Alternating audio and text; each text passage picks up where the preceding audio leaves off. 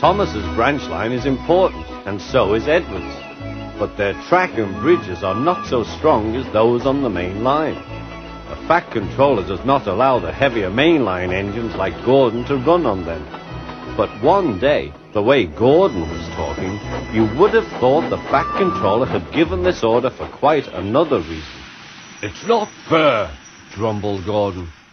"What isn't fair?" asked Edward. "Letting branch line diesels pull main line trains." "Never mind, Gordon. I'm sure BoCo will let you pull his truck sometime." Gordon spluttered. "I won't pull BoCo's dirty trucks.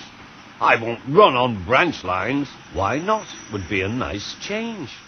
"The Fat Controller would never approve," huffed Gordon.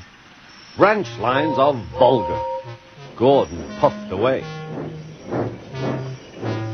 Edward chuckled and followed him to the station. Every evening, the two engines pull two fast trains from the station. Gordon always leaves first with an express for the main line. Edward follows 5 minutes later with his train for the branch line.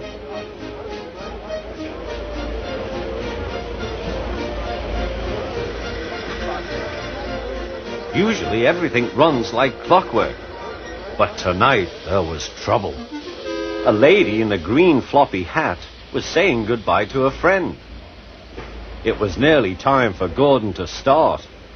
The fireman looked back towards the guard's van and saw something green waving. "Right away, mate!" He thought the guard had waved his flag. Gordon started, leaving luggage, his passengers and the guard all standing on the platform. Everyone was very surprised and cross.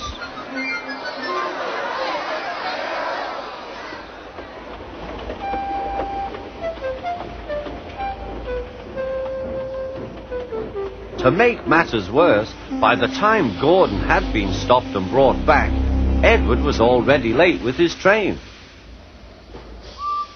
So now he set off first. But the signalman at the junction wasn't told about the change. By mistake, he sent Edward along the main line.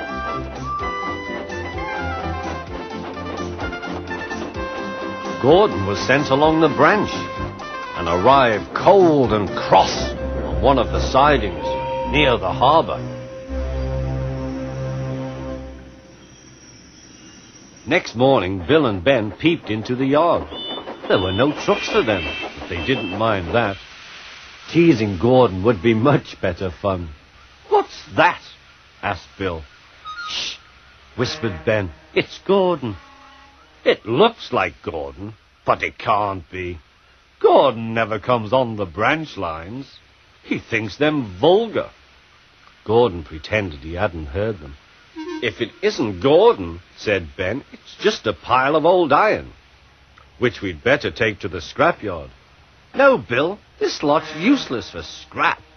We'll take it to the harbour and dump it in the sea." Gordon was alarmed. "I am Gordon. Stop, stop!"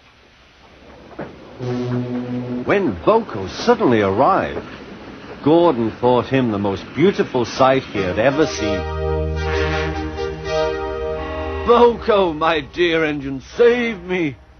BoCo quickly sized up the situation and threatened to take away the trucks he had brought for Bill and Ben. This made the twins behave at once. Gordon thought he was wonderful. "Those little demons, how do you do it?" "Oh, well," said BoCo, "it's just a knack." Gordon still believes that BoCo saved his life. But we know the twins were only teasing, don't we?